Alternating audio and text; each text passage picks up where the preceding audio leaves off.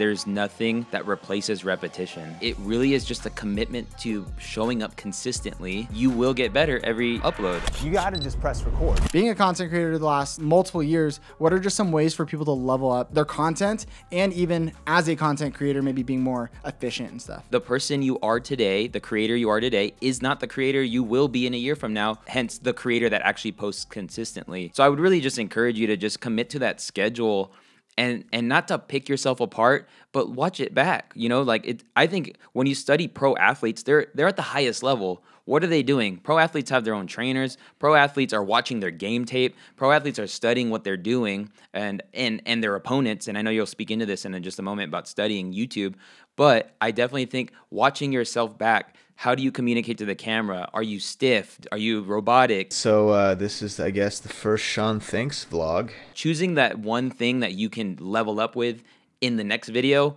over time, that compound interest of improvement will game change your content. Real quick, I want to thank Epidemic Sound for sponsoring this video. EpidemicSound.com is a great way for you to find music that you can use in your YouTube videos and still monetize your videos. So if you're just using any music off of the internet, you want to be careful because as soon as you get monetized, those videos are not gonna allow you to make money on YouTube. So you want to use royalty-free music, and at EpidemicSound.com, they have tons of music that you can use in your videos to still make money, and they sound really, really good. Epidemic wants to give you your first month for absolutely free so you can try them out and see if you like it as much as we do. Just go to thinkmediasounds.com or check the link down in the description. Back to the video. One thing I like to do too is when I'm watching YouTube for myself just for fun is I'll just start watching videos and then I'll pause myself and I'll be like, I just watched that entire video and that was awesome. And then I'm like, why did I love that? Or why did I click 100. on that? I'll go into my history and I'm like,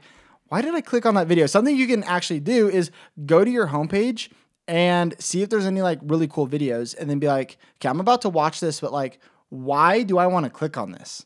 And actually starting to think like a viewer will help you as a content creator. And so that's one of the things that I've done is put myself in that shoes. Another thing is experimenting. So I just started experimenting with our end card format because I was watching Dave Ramsey clips. And for some reason, he just kept getting me going on to the next video and the next video. And they do something a little bit different. Your finances okay, dude? Like, I'm on baby I'm not going to tell you what baby stuff I'm on. Right. But basically, you know, I literally just started this experiment with like 2 videos where the end card is different. And then I went into the analytics, which is another hack. Go into your analytics and actually look at your retention graphs, look at your click-through rates, look at what videos have, basically it'll tell you, hey, these are your top 10 videos where people have stayed the longest of the first 30 seconds. Like looking at all that stuff, YouTube is telling you, keep doing this. And so you want to study your own content, not just look at other people's stuff. But what I noticed was once I applied this new end card experiment was we weren't having this cliff in some of my videos. It was just barely dipping down. And I was like, okay, this is really cool. And this can help kind of move the needle slowly. And so I think leveling up, experimenting, and sometimes you're like, yo, this video got 5 views. It didn't work. You know, again, it takes time too on YouTube sometimes.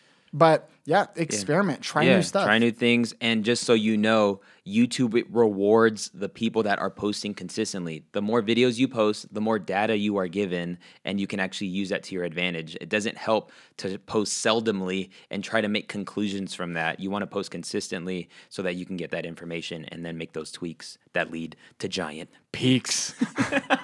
If you want to check out the entire talk on our podcast, then click on the screen. Omar and I go over how YouTube is changing and what you need to do in order to evolve to make it on this platform. I'll see you guys in the next video.